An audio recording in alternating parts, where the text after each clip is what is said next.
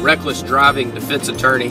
Wanted to talk to you a little bit today about the reckless driving statute in Alabama and the process for handling a reckless driving ticket in the state of Alabama and what steps you should take in order to protect your driving record and avoid serious consequences related to your reckless driving charge.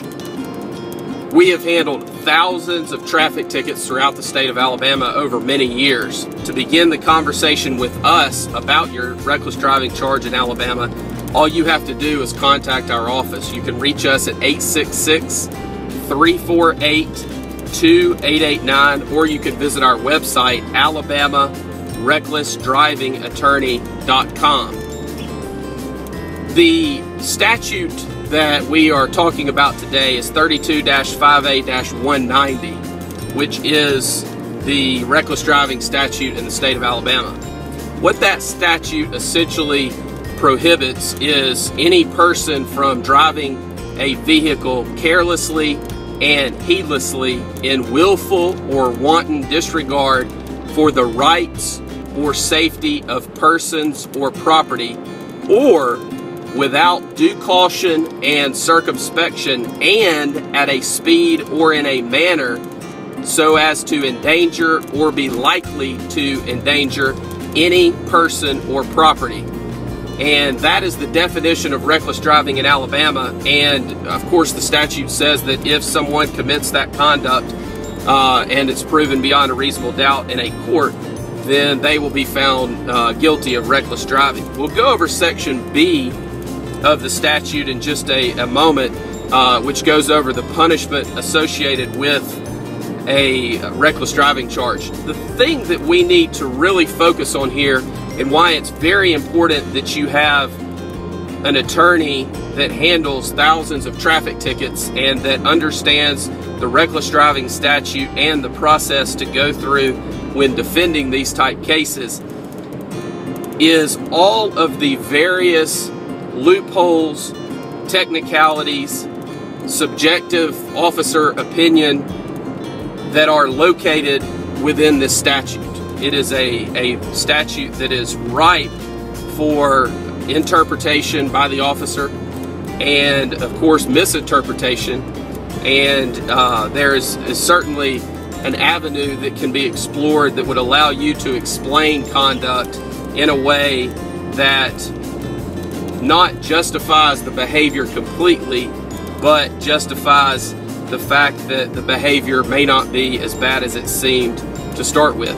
A couple of those words that we always look at in every single reckless driving case that we handle is the word carelessly, the word heedlessly, and then also you have in willful or wanton disregard for the rights or safety of persons or property. Those are very, very, very strong words, almost to the point of being intentional, which is a very, very, very high burden under the law. Then you have the or section of the statute, which basically goes over the without due caution and circumspection, and also at a speed or in a manner so as to endanger or be likely to endanger any person or property. So it's not just about speeding. It's not just about a high rate of speed. It's not just about weaving within lanes of traffic in rush hour traffic. It could be that someone's doing 150 miles per hour on the interstate with no passengers and no one out on the road in the middle of the night, and that may be found to be not reckless driving.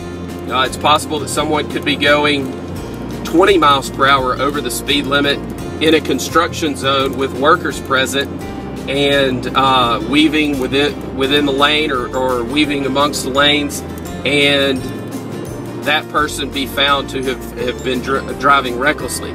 The main issue here is this: there are several options that you have on every traffic violation that you receive.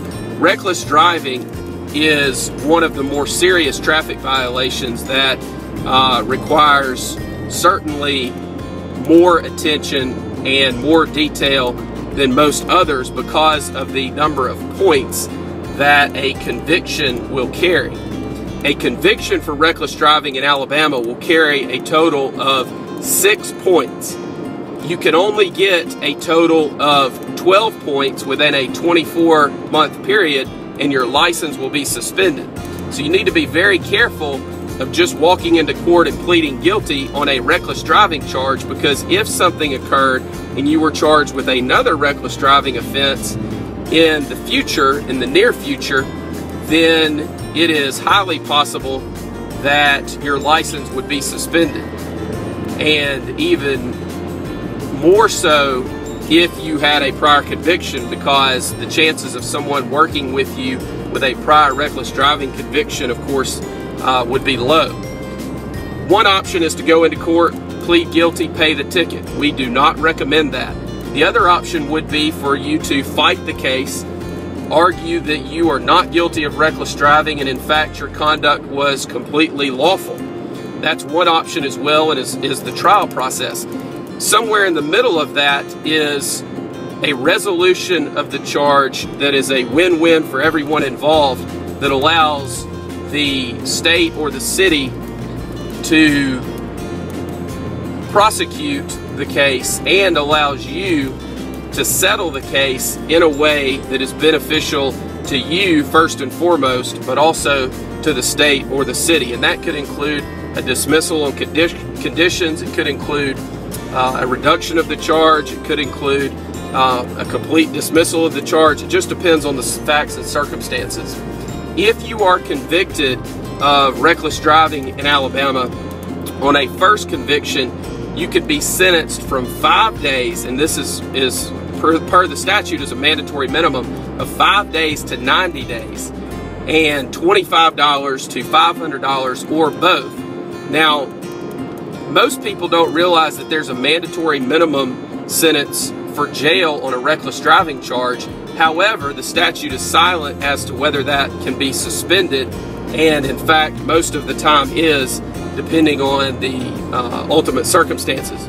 On a second or subsequent offense, and the statute is silent as to this, so one would presume that it goes back a lifetime, you are going to be looking at a sentence of 10 days up to 6 months in jail and a fine of $50 up to $500. Again, the 10 days would be a mandatory minimum, but the statute is silent as it relates to suspension of that jail sentence. And what that means is that the judge would enter an order sentencing you to serve 10 days in jail up to 6 months, and that sentence would be suspended and you would be placed on probation for some period of time, and of course would, in addition to that, have to pay the fine and court costs.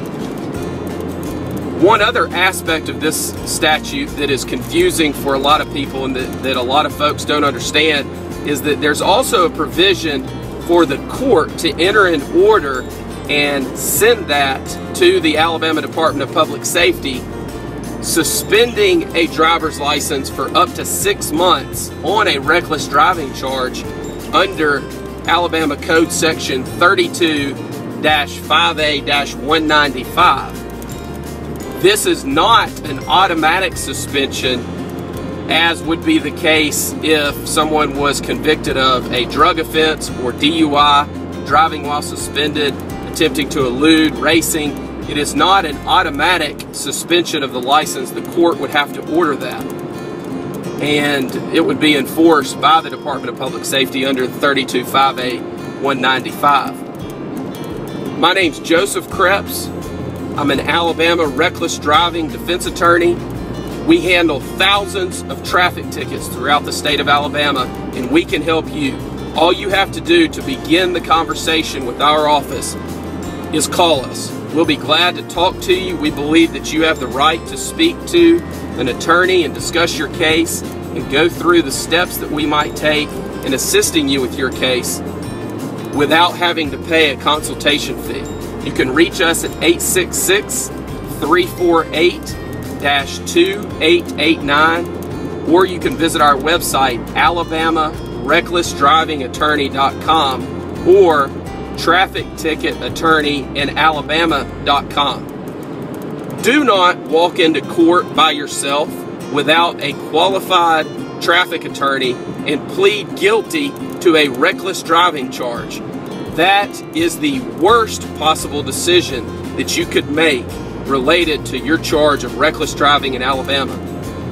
You have options, and you need to know those options going into it so that you do not walk in and plead guilty and end up with a sentence that is detrimental to you currently, or that prevents you from obtaining employment in the future, or that possibly suspends your driver's license. It is not worth it, and there are other options available to you.